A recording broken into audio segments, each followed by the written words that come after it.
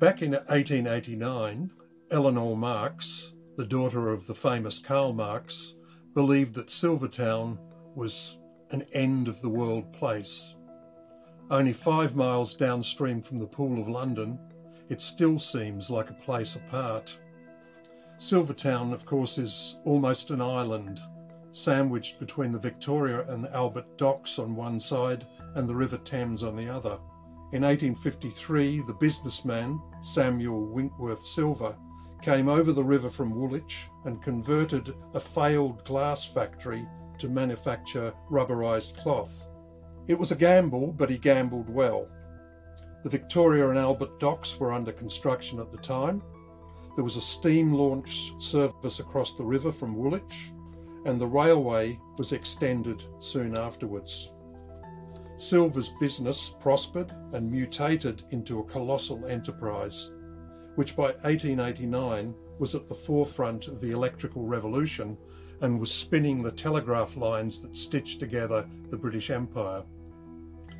In 1889 too, it was the site of a fierce struggle between the firm and its striking workforce.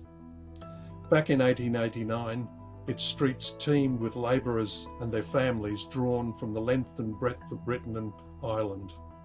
They'd come to work on the great docks and in the golden mile of factories, which sent a cascade of profit into the pockets of rich investors. Today, only the Tate and Lyle sugar refinery remains to remind us of those times. Samuel Silver's India Rubber, Gutta, Percha and Telegraph works was the biggest and most lucrative of those factories. It occupied almost a mile of river frontage with its own wharves for its fleet of ocean-going ships. 3,000 men and women toiled inside the great factory, producing a myriad of commodities ranging from tennis balls, musical instruments, combs, etc., to electric motors, switchgear and dynamos. Silver's signature product was electric telegraph cables. Perhaps 1/4 of the 200,000 miles of submarine cables that crisscrossed the ocean floors were made by the firm and laid down by its ships. The historian Daniel Hedrick called them the tentacles of progress that bound together the greatest empire the world had ever seen. The firm was consistently profitable despite the stop-start nature of the telegraph laying business, and it was helped, of course, by its diverse products and also by huge government subsidies. Since its modest beginnings, Silver's factory had been free of labour troubles. There was a sprinkling of craft unionists inside the works. These were members of the carpenters, bricklayers and engineers unions, but the less skilled majority of the 3,000 workers were unorganised, as was the case with the British workforce as a whole at the time. With very few exceptions, the existing unions also restricted membership to males in the most highly skilled of the crafts or in niche occupations. Some craft unionists, in fact, were downright hostile to the idea of organising the unskilled. They had no conception of workers as a class with common interests, no conception of solidarity, and the idea of forming an independent Labour Party would have struck them as impractical or absurd. Even more bizarre, in their eyes, would be the idea that women could be trade unionists. 4 great East End strikes upended all of that. In 1888, sweated women workers at Bryant and May's match factory in Bow went on strike. Most of them were Irish or of direct Irish descent. They were the, if you like, the most downtrodden of the working class in London. They ignored their well-meaning middle-class advisors and they went on strike, and they stayed out until the company granted their demands, and they also formed a permanent union. A few months later, workers at the huge Beckton gasworks near Silvertown won another stunning victory and set up a permanent union, the National Union of Gas Workers and General Labourers, the NUG and GL, which still exists today as the GMB. Next, In the summer of 1889, some of the most downtrodden and despised of the East End working class went on strike. These were some 16,000 casual dockers, employed by the day or by the hour. They would turn up outside the dock gates, hoping for scraps of work. They went out on strike for the famous dockers' tanner. Many of the dockers lived in or around Silvertown and worked on the nearby Victoria and Albert docks. No sooner had the dock strike ended than 3,000 workers walked off the job at Silver's rubber and telegraph works. Thus began the new union movement that was to transform the face of Britain, although it wasn't plain sailing. It took decades of fights and suffering and heroism, actually, but it transformed the face of Britain. But at the time, virtually nobody saw it coming. The upsurge caught both the establishment and working class agitators by surprise. Frederick Engels was utterly stunned that in the space of a few months, his preconceptions about the East End were turned on their head. Socialists had despaired of organising the unorganised, despite the horrible social conditions endured by the British working class. And the statistics from the time are really grim. In 1889, a Silvertown worker could not expect to live long after the age of 35, and many Londoners died destitute or in the spike, the dreaded workhouse. Despite chronic diseases, there were no hospitals in Silvertown or nearby, and the people could not afford doctors' fees. In one slum school, the teacher was obliged to bring an umbrella in wet weather to shelter from the leaks from the roof. 55% of East End children died before the end of their 5th year. In 1906, the infant mortality rate in Silvertown was 181 per 1,000 live births. In comparison, in war-torn Afghanistan today, the rate is just under 136 per 1,000. Silvertown had drawn the attention of Charles Dickens as a scandalously unhealthy place. Another contemporary writer claimed it consisted of islands of liquid filth surrounded by stagnant dikes. The ancient embankments sometimes overflowed and the air was full of noxious fumes from the factories. The work regime at Silver's was onerous under the petty tyranny of the overseers.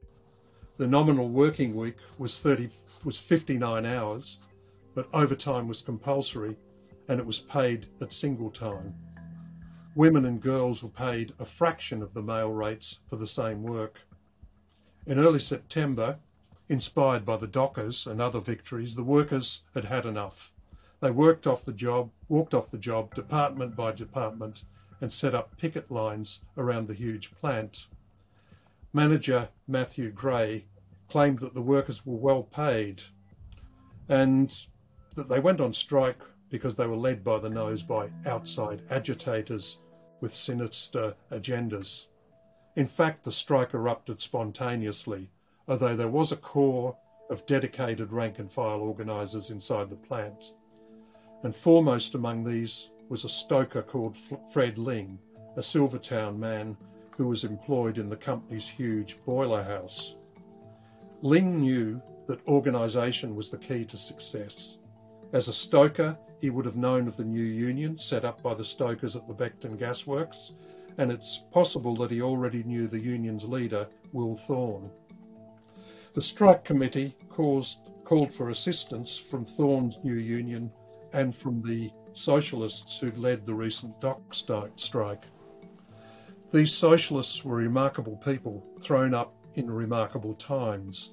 They included the Beckton strike leader Will Thorne and his comrade Pete Curran from the Woolwich Arsenal, the Dockers leader Ben Tillett, and Tom Mann and John Burns from the Amalgamated Society of Engineers.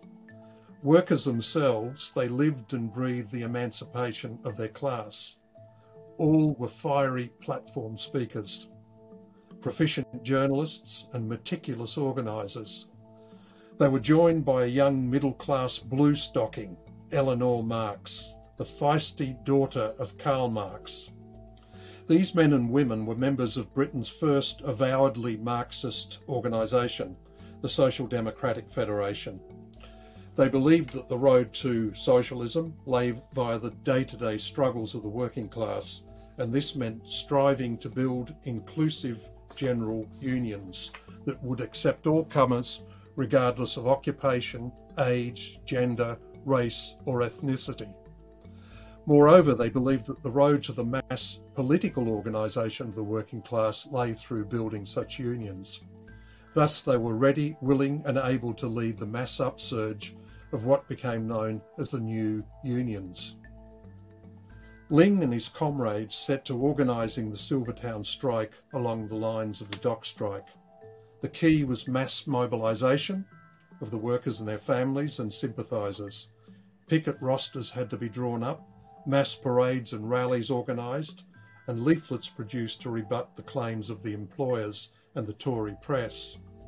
Crucial too was the need to raise strike funds, for few, if any, of the strikers and their families had any savings to fall back on. Finally, they had to persuade all of the Silvers workers to join the strike, and that included members of the craft unions. The strikers weren't asking for much: a modest pay increase, payment of overtime at time and a half and double time on Sundays, and recognition of the National Union of Gas Workers and General Labourers as their bargaining agent. The company could certainly afford to pay. The weather was warm, a real Indian summer, and with the success of the dock strike, the strikers must have been confident of success. With hindsight, we can see that there were ominous developments working against a quick victory. The earlier mass strikes had caught the employers flat-footed, and much of middle-class public opinion had sympathised with the strikers. By the end of the dock strike, however, middle-class public opinion had swung against the strikers. It had also dawned on the employers and their friends in Parliament and the press that the strike wave was snowballing and was threatening the interests of the entire establishment. So they began to prepare for class war, and Silvertown was in the front line. The Silvertown strikers had also taken on one of the wealthiest and best connected companies in the land. Silvers was a heavy industrial manufacturer at the technological cutting edge with enormous capital reserves. At a time when streets were lit with gas and houses with candles, Silvers was lit with electricity generated in its own powerhouse.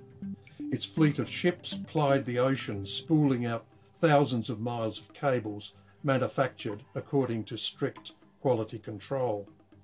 Ominously for the strikers, because of the strategic and commercial importance of the electrical telegraph to the far-flung empire, the company received large government subsidies. And the government knew full well the value of the industry. The telegraph has been called the Victorian Internet with good reason.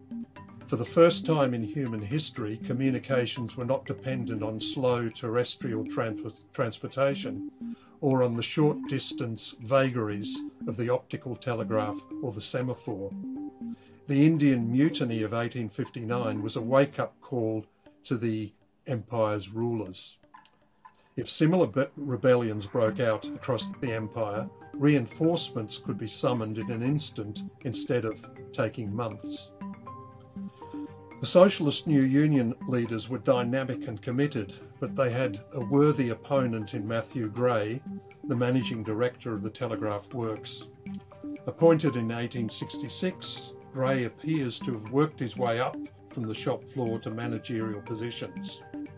Under his stewardship, the company expanded and morphed from a petty commodity producer into a colossus of heavy industry.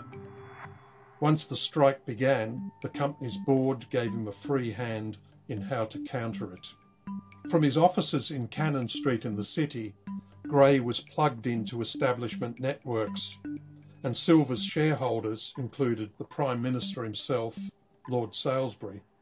After reneging on an early deal, with the company's 150-strong yard gang, Gray adopted an implacably hostile stance to the strikers. He refused all offers of mediation and denied all but the most trivial of the strikers' demands. Over the 3 months of the strike, Gray developed an approach that became a model for defeating subsequent new union strikes across Britain and Ireland. In addition to his refusal to negotiate, accept mediation, or recognise the union, he waged an unrelenting propaganda war in the columns of the nation's press. The strikers, he said, were honest men and women, but they were misled by sinister agitators. Strikers deemed to be guilty of intimidation were vigorously prosecuted by the company's solicitors, even if the offences consisted of hooting at scabs crossing picket lines. Finally, Gray persuaded Police Commissioner Munro to deploy large numbers of police in Silvertown. These acted as security for the company in a partisan way, with inspectors persuading reluctant strikebreakers to return to work. The strike had been largely peaceful until the police arrived, but the press blamed violent clashes on the strikers. Taken together, Matthew Gray's methods can be described as the Silvertown model of dealing with strikes, and this was used to great effect in the next decade across the length and breadth of Britain and Ireland. The Silvertown strikers fought doggedly. Up to 10,000 people rallied in support in great demonstrations. Mass picketing continued, and young women strikers literally wore out their shoes collecting for the strike fund. The union was one of the first in the land to admit women, and one of Eleanor's great achievements was the creation of a women's branch of the National Union of Gas Workers and General Labourers in Silvertown. For this reason alone, the strike should not be forgotten. But funds were drying up as the strike dragged on into a cold, wet autumn. Workers at the company's French factory at Percha, near Paris, refused to support their British counterparts, and the craft unions refused to call out their members in sympathy. By the time the first snows of winter settled on the Silvertown marsh, there was a trickle back to work and then a flood. Matthew Gray's plan had been to starve the strikers back to work, and with their children crying out for bread, he won. The unions, like any other movement, prefer to remember their victories and forget the defeats. Yet, as the strike committee noted when it voted to end the strike, the struggle was an earnest of future demands on the part of underpaid labour. The Silvertown unions rode out the brutal class wars of the 1890s Depression. Fred Ling was victimised after the strike, but he remained as secretary of the local union branch, and he joined the agitation that led to the election of independent workers' MPs in the district and to the creation of the Labour Party. In 1892, Keir Hardie was elected as the Labour MP, the independent Labour MP for West Ham South, and Will Thorne became its Labour member in 1906. Silvertown can look back with pride to the achievements of those early pioneers of political and industrial labour, and it is a pity that the 1889 strike was largely forgotten.